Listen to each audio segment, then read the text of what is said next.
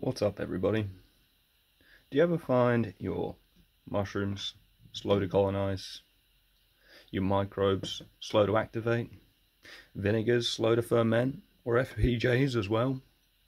Well, today we're putting together a temperature control box, something you didn't know you always needed. This will really step up your fermentation game, bring everything from bread proofing to vinegar making a place to consistently provide the right environment for the hard-working microbes to do their magic. So, what are we going to need?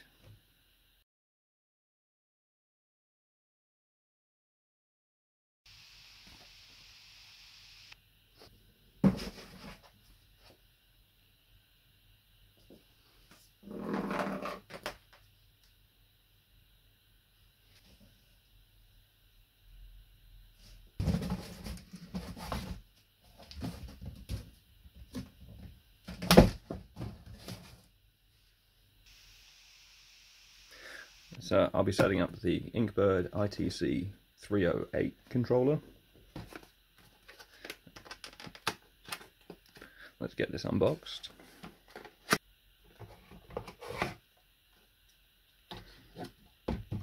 We've got the cooling, heating outputs, mains input, and temperature probe. Let's get this some power and see how it looks.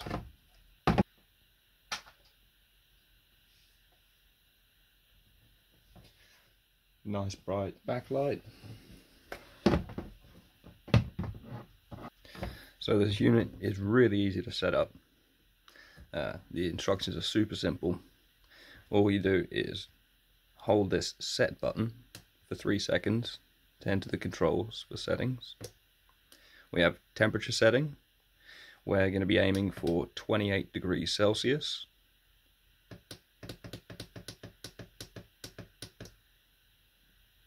Then we hit set. Now it's asking for the temperature differential. We're looking for it to be kept quite consistently at 28. So I want a differential of about 1 degree. 27 is okay. Again, 26 is okay. Now we're looking for the cold differential. I'm not going to be using a cooling device, so that doesn't need setting.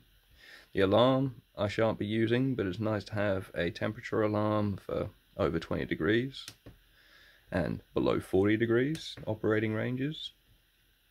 PT is for any delay for compressors, which we're not using.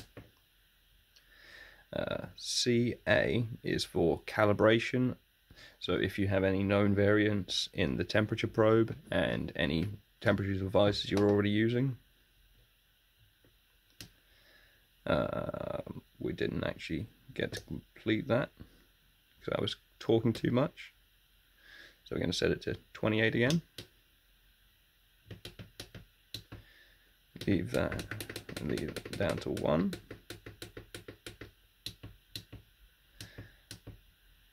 No compressor, no calibration known, setting temperature, as in Celsius or Fahrenheit. Then to save, we hold the set button for 3.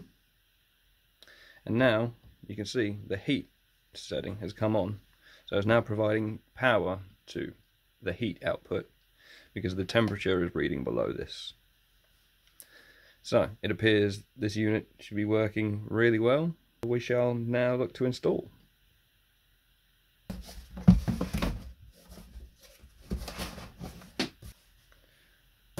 So we're back with our cardboard box, and I will be installing the heat mat along this back edge.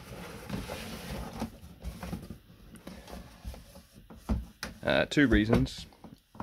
I'm looking to heat the space rather than heat anything directly. So by putting it on the side, I can use all the bottom area for whatever I'm looking to keep it at a correct temperature. And it also means that the power cable will run out of this corner quite nicely when it's folded up and closed. So we're going to shuffle this in.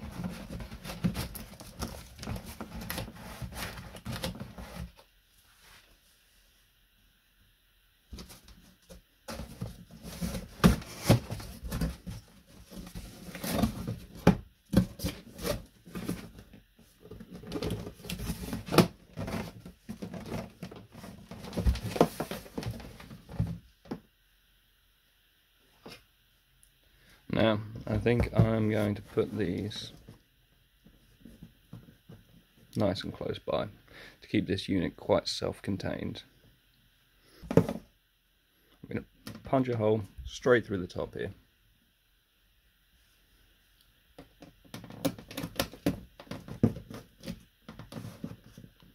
And the second one just above. And this is where I'm going to thread through my zip tie. Then I'm going to punch a hole either side of this unit.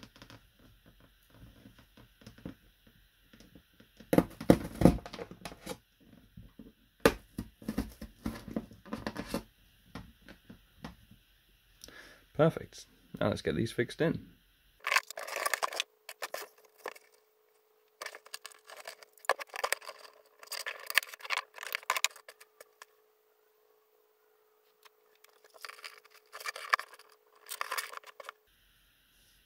So you'll notice the cable's not helping too much, so I'm actually going to move it over slightly so that it sits more comfortably.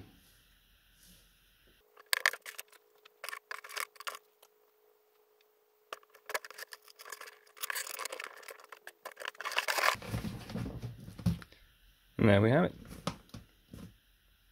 Mounted, ready. No power at the moment. We can go and plug in there.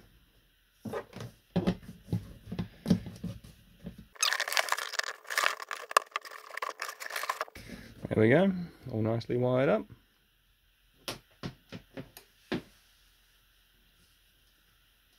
As you can see, it's already starting. So now that this is working, we're going to take the probe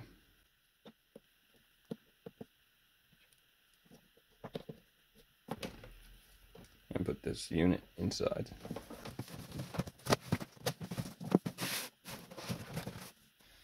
Now we're going to want it to hang around the middle of the space so that we get the most average temperature. What's going to be easy is probably punching a hole in here, which will enable us to put a knot in the cable to stop it going through, allowing us to have it at a consistent height.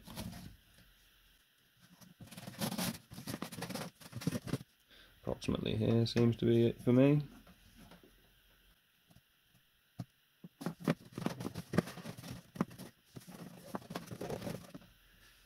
There we have it. Now, an option is to use something like a riser. This will enable the air to circulate underneath what you have proofing or fermenting. I'm going to just load this up now. Another option is to insulate this box from the outside. It could be as simple as throwing on an old duvet or blanket, but any kind of insulation will help retain the temperature, keep it more consistent.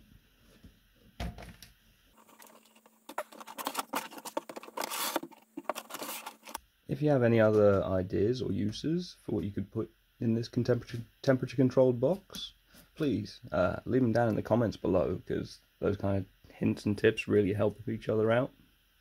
And if you've actually enjoyed this and you're considering making your own, maybe consider giving us a like and a subscribe.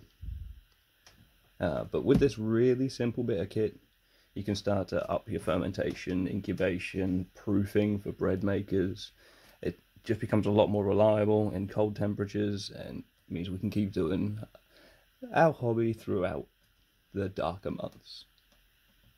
I say thanks, and we'll see you next time.